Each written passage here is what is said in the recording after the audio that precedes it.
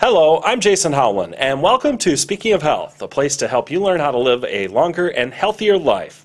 You know, obesity is an epidemic in this country. It's common, serious, and very costly, with medical costs associated with obesity in America nearing $150 billion.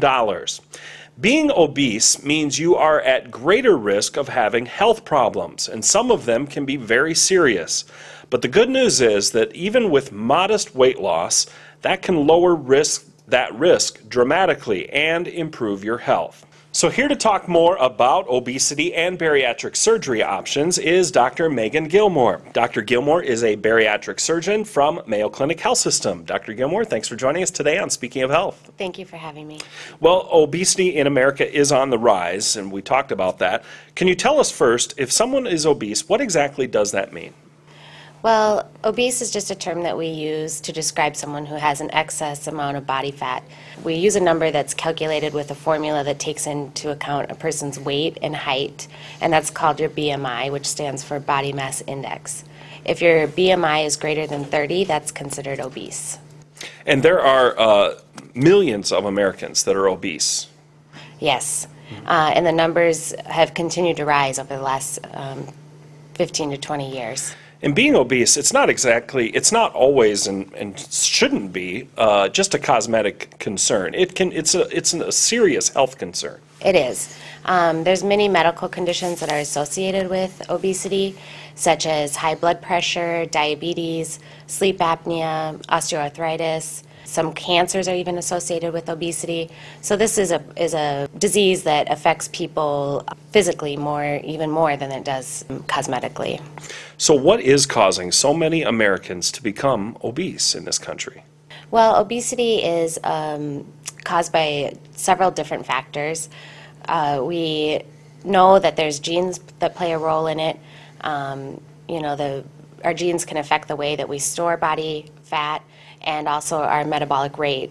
We also know that lifestyle plays a role in that, as far as the amount of activity that we have, the amount of exercise that we get, and then also the environment. There's a component of genes, but also a component of you eat what you were taught to eat. You know, that's kind of where you get into the fast food and processed foods that we see a lot of now in our country. And I know obesity is a complex issue, and there are many factors, but is it as simple as basically taking in more calories than you burn? It is. It's calories in versus calories out, and that's what leads to the weight gain.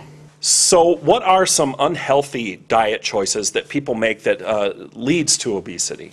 Well, there's a variety of different choices that people make as far as their diet that are unhealthy. And a lot of them people aren't even aware of. Things like Gatorade. They think that they're doing good by drinking Gatorade instead of Coke. But really, Gatorade has a lot of sugar in it too. So there's a lot of education that we do in our program to help people understand that sometimes choices they don't even know are unhealthy actually are unhealthy. You know, it's becoming more and more, you see, like supersize and large portions, and that's got to play a big factor too, right? Absolutely. Portion size is a huge problem, and we generally ask patients what they see as their problem, whether it's food choices, activity levels, or portion size, and often it's a combination of all three. So at what point is weight loss surgery or bariatric surgery, when is that an option for someone? Well, that becomes an option when patients have tried other forms of weight loss, such as conventional weight loss, including exercise, medications, different diets. When those have not worked and patients aren't having success with that, then they become candidates for surgery.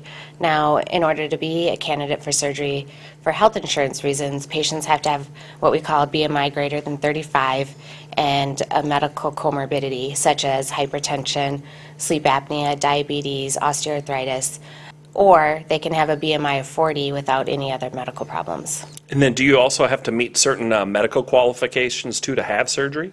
You need to have, cardiology clearance and pulmonary clearance if that's necessary.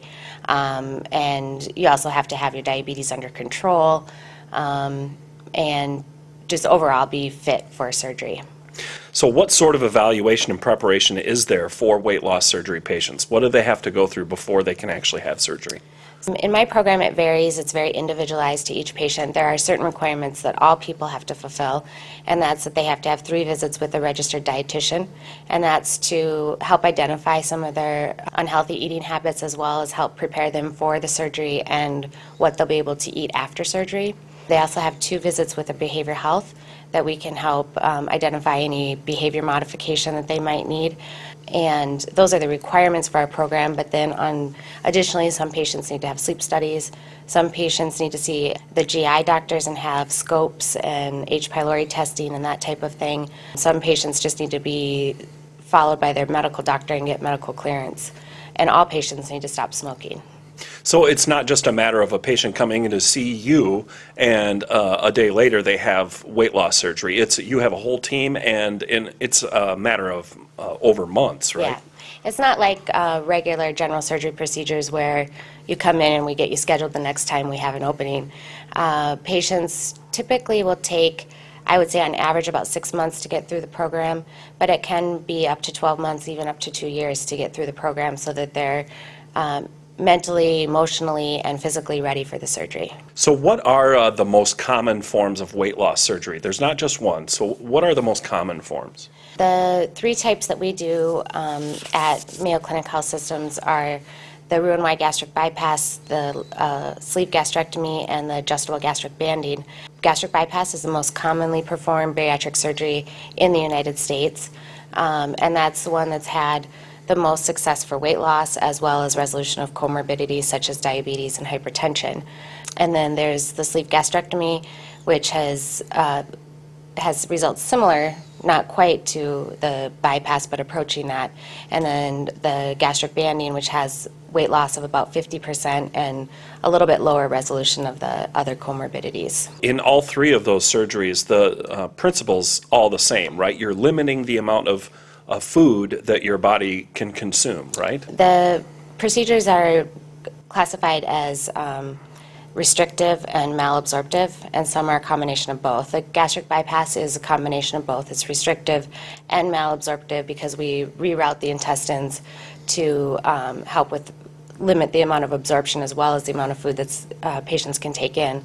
The sleeve is strictly restrictive, although a portion of the stomach is removed, and there's certain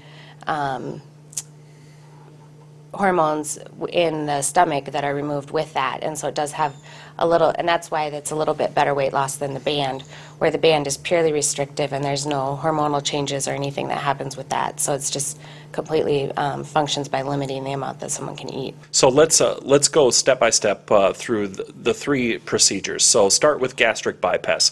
What exactly are you doing to the body there? First, we make the stomach smaller. It's about 30 cc's, which I tell patients is about the size of an egg. The remainder of the stomach stays inside the body in its normal place, but we reroute the small intestines and hook that up to the small pouch, and that aids in malabsorption of food. Okay, and then next with the sleeve. The sleeve gastrectomy is we simply remove part of the stomach, and that part of the stomach actually comes out of the body, and their stomach is reduced to about the size of a banana. And then lastly, the band? And the band is where we take a silicone band that goes in around the top of the stomach, and that has a balloon on it, and there's a port that's placed in their abdominal wall that has a tube that connects to the band, and we can adjust that with saline. And all of these procedures are laparoscopic, right? They all are. So what are the benefits of that? The benefits of laparoscopic surgery is that the recovery time is much faster. Patients have a lot less pain.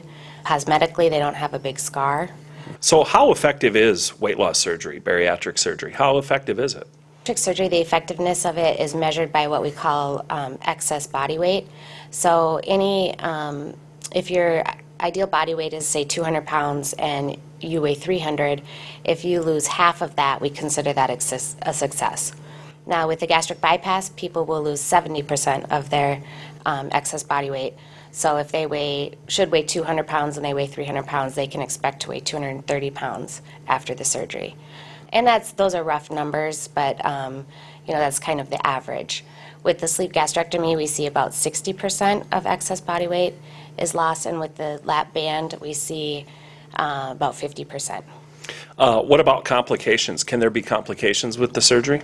There can. There's complications with this surgery just like there is complications with any surgery. We make sure that the patients are counseled on that, and we have worked very hard to improve the quality of bariatric surgery.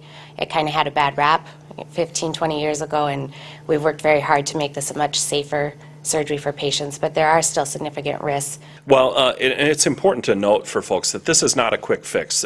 You don't have the surgery and suddenly your life changes.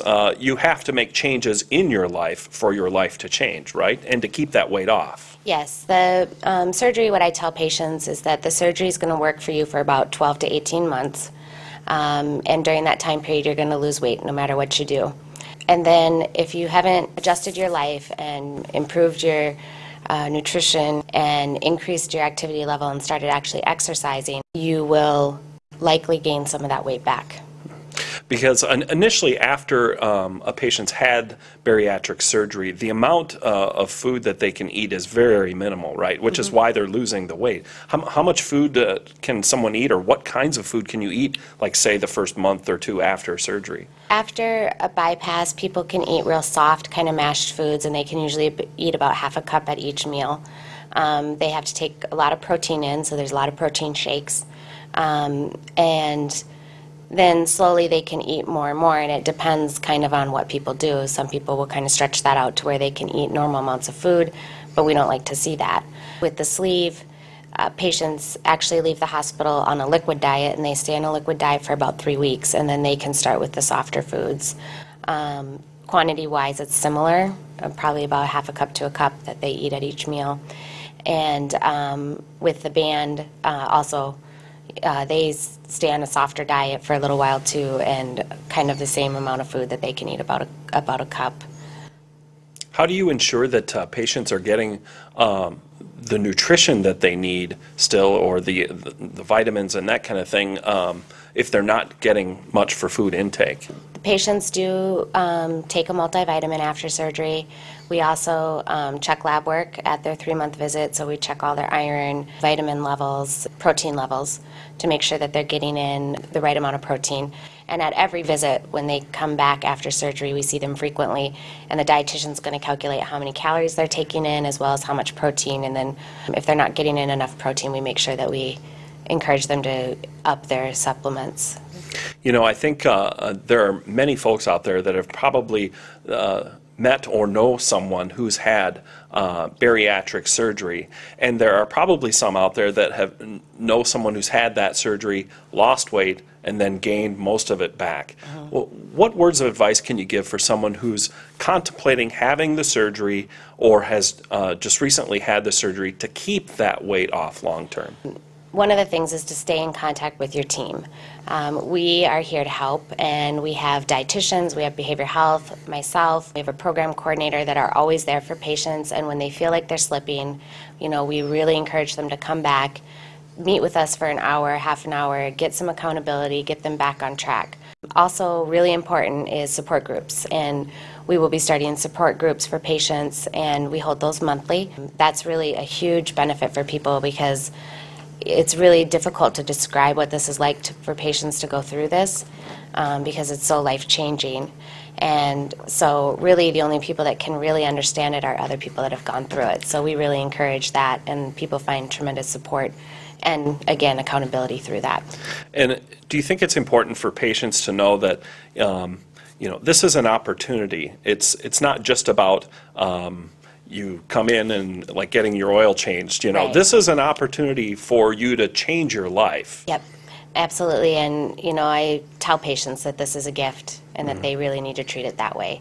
And, you know, people that do look at it that way do really well. And, you know, it is life-changing. Very rarely do patients ever come in saying that they want the surgery because they want to look better. It's always because they want to be able to get on the floor with their kids or their grandkids, and they want to be able to get off all their pills. And, you know, they want to be able to walk out to their mailbox without having to stop and rest. So, you know, these are real issues for these people, and it's amazing what it does, even at 6 months, even at a year, how different they are. So someone's contemplating having weight loss surgery. What's the first step for them? First step would be to attend one of our informational sessions. We offer these twice a month, and you can find information on the website. They're free seminars that are held in the evening, and once you attend one of the informational sessions, you'll get information about conventional weight loss as well as the surgical weight loss options. And if you think it's something you want to pursue further, after you've attended that session, you can call and make an appointment and get in to start seeing the team. Can they also maybe just talk to their primary doctor too and say that they're interested or may be interested? They can, but we still do require them to come to the informational session before. But I do think that the first place to start is discussing it with your primary care doctor. All right, fantastic. Well, unfortunately, we're all out of time. I'd like to thank our guest today, Dr. Megan Gilmore, bariatric surgeon at Mayo Clinic Health System, for joining us today on Speaking of Health. Thank you very much. Thank you. Have a great day, everyone, and be healthy.